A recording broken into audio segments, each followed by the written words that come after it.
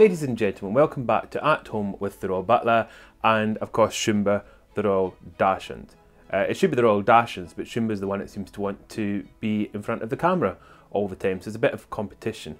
And he even wants a dressing room now, can you imagine?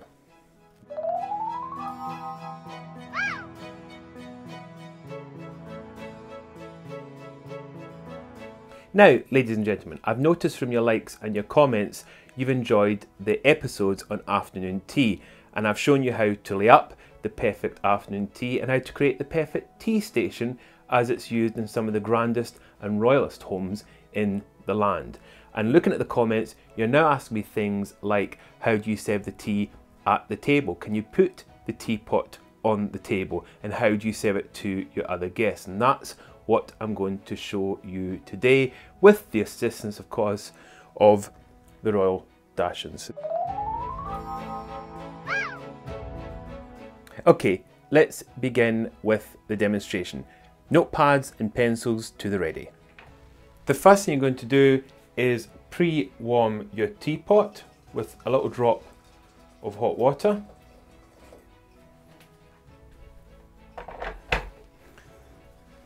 And then you're going to swirl that round, and then you can pour that water out into your sink.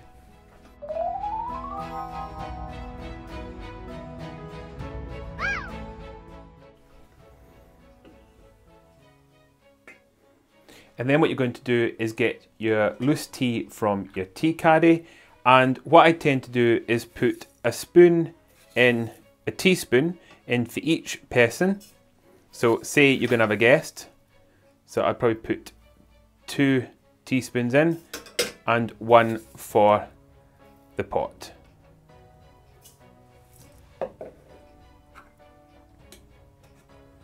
And then I will pour the water, the boiling water, into the teapot.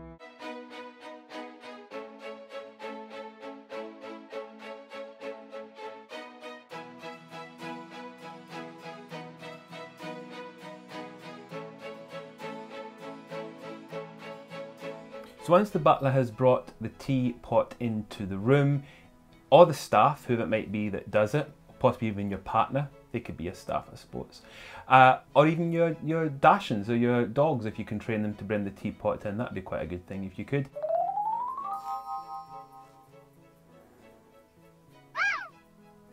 But anyway, whoever brings it in, they will then place it on the table, and then the host or the hostess, traditionally the hostess, but today it can be a host or hostess, will play mother, which is a very old term, and that means that you're going to pour the tea for yourself and the other guests. Firstly for the other guests, and then for yourselves. And that's what I'm now going to demonstrate. When it comes to pouring the tea, get the tea strainer, place it on the cup, get the teapot and pour the tea into the cup. Make sure that you don't overfill the cup, otherwise you may need to offer your guests straws.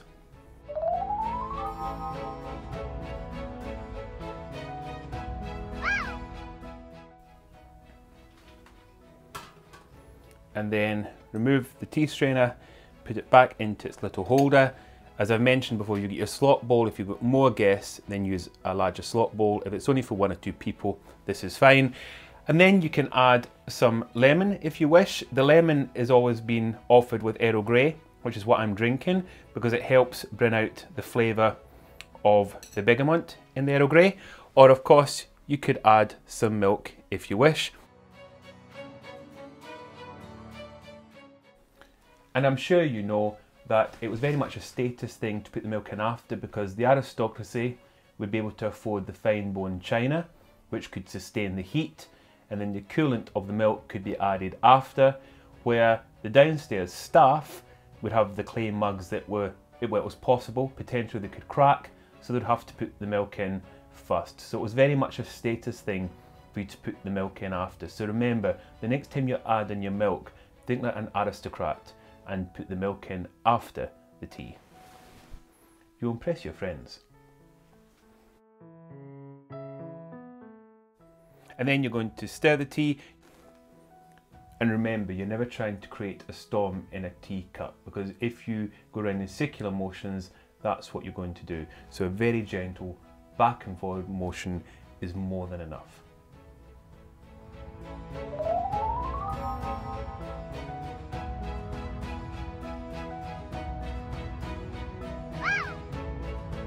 And of course, if you wish to offer it, you've also got some sugar, and make sure it's always sugar cubes. There we go. There is my perfect cup of tea. And to enjoy this, I'm going to pinch the handle. I'm not going to put my finger through the handle. These are very old cups, and if I do that, I may find that I need to visit my local hospital to have my finger removed from the handle. So I'm going to just pinch the cup, and then I'm going to bring it up to me, and I'm going to sip. We never slurp.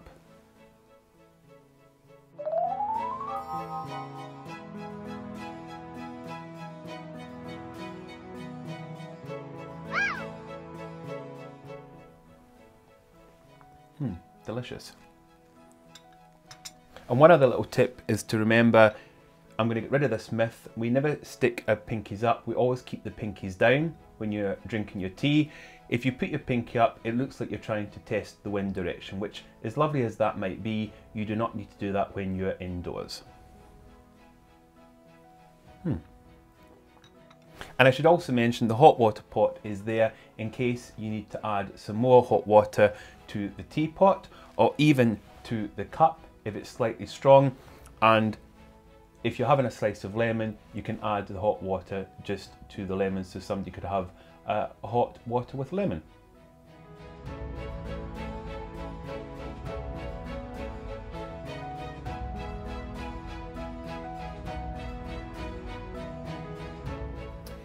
And there we go. I hope that's given you a few ideas on the correct way to offer your tea to your guests. Shumba, did you enjoy today's lesson?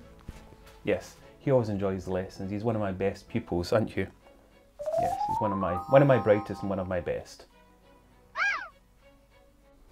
I hope you've enjoyed today's At Home with the Royal Butler. From myself and from Shumba, we hope you stay safe. We will see you on Friday for our next In Conversation with the Royal Butler. I always keep asking, but please keep the likes coming in, the comments, the ideas, the suggestions. Loving the chat and the conversations. It's great fun to join in and see what you're all discussing. And as I said, I love your ideas. Keep those coming in as well.